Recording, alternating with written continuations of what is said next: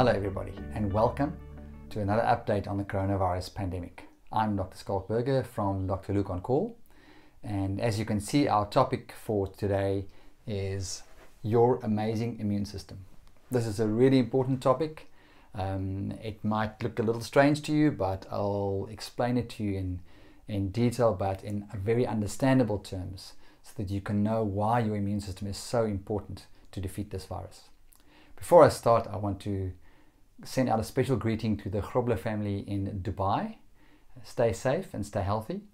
And also to our two grandmas, Oma Alet and Oma Hester in Pretoria.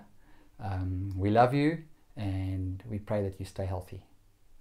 Okay, let's get started. So, we have got the immune system that is really the key to defeating the virus. The immune system has got a non-specific section. That means it has various ways to protect you, like your skin protects you, and it's got cells and membranes that prevents the virus and the bacteria to actually come into your body and to your bloodstream. But then it has the white blood cell system. It is a very sophisticated system, and it's got incredible design to detect and protect you against the virus, and also get rid of viruses that are in your bloodstream and in your cells. Okay, so how do we start? Firstly, we have cells that patrol your body. I call them the police patrol cells. So police patrol means they drive around the neighborhood with their police vans, and they pick up anybody that is walking around in the streets that's not supposed to be in the streets. Well, they actually patrol your blood system and your body to look for any intruders. When they find an intruder, and we all know the biggest intruder at the moment is the SARS-CoV-2 virus that causes the COVID-19 disease. So these intruders come into your body through your nose and your mouth and your eyes. The dendritic cells and the macrophages, which are two types of patrol cars, they're called phagocytes, they catch the intruder, put them in the back of the van. They don't ask questions, they don't ask why you're there. They just put them in the back of the patrol car and they take them to the command center. The command center is in the lymph node. Remember, your lymph nodes are these things that enlarge when you get a sore throat. They can be under your arms, they can be in your groin, they all over the body, and they're really there to protect you. Then in the command center, we have the commander. Actually, we have a lot of commanders, but they're the same type commanders. The commander is the T helper cell, the CD4 cell. This is an incredibly important white blood cell. The CD4 cell is the one that triggers the whole immune system.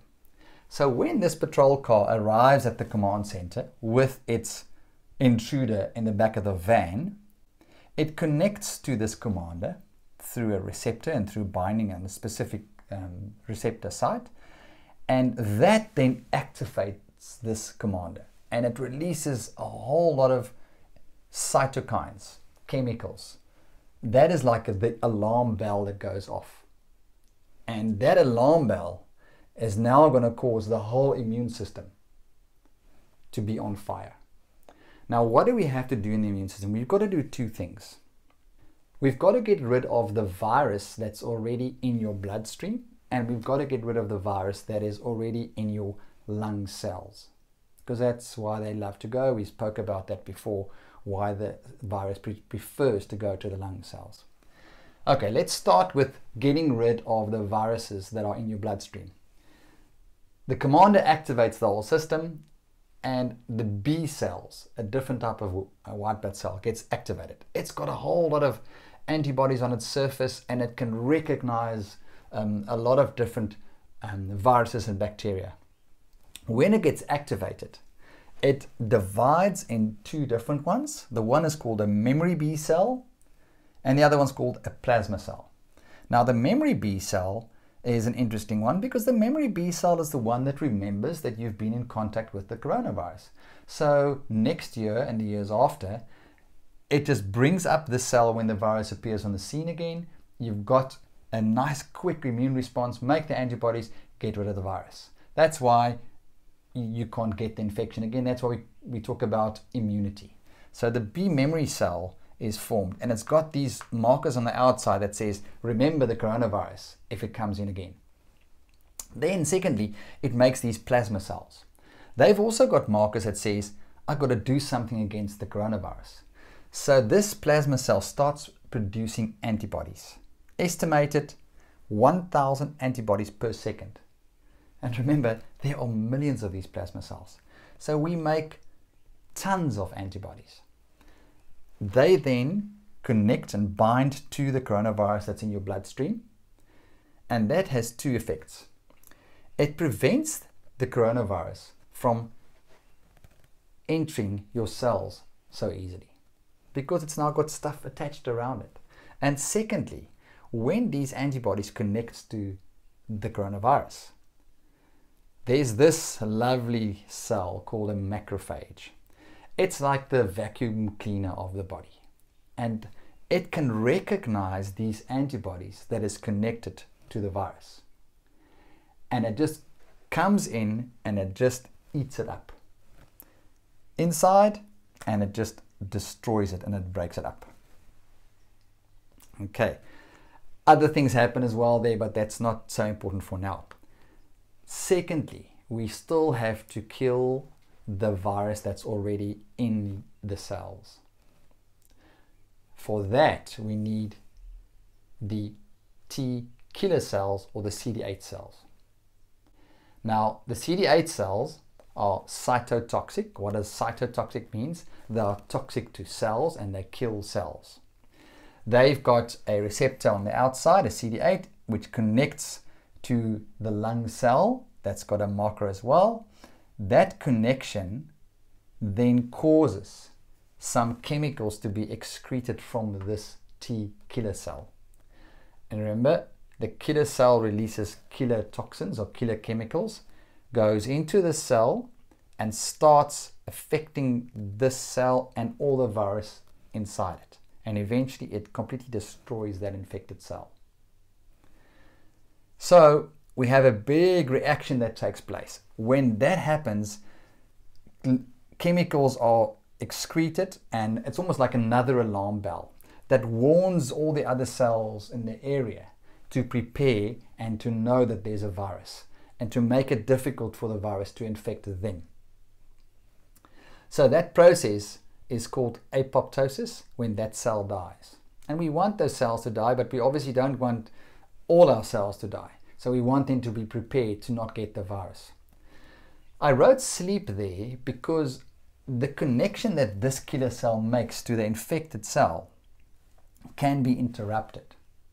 If you have high stress hormones, adrenaline, noradrenaline, especially if you're awake for too long and you overwork and you don't rest, and you don't sleep enough, 7 to 8 hours, then this connection detaches and the killer cell cannot kill the infected cell. So that's why it is really, really important to get enough rest and to get enough sleep. So to summarize, our immune system. The police cars patrol your body. It picks up intruders. It takes the intruders to the headquarters, which is the lymph nodes. In the headquarters, there's a commander. The commander activates the whole system. It activates B cells to kill the virus in your blood, and it activates T killer cells to kill the infected cells in the lung. So as you can see, your immune system is crucial to get rid of the virus.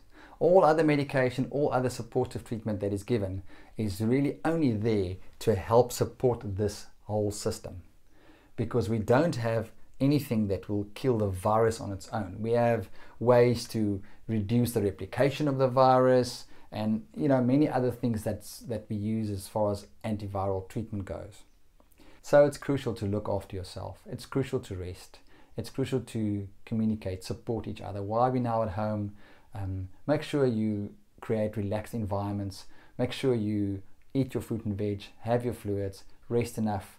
We can say that over and over again. It's really, really important. I hope this has been informative. I hope you understood how incredible this immune system is that we were created with. And remember, Knowledge is power. Stay home and stay healthy.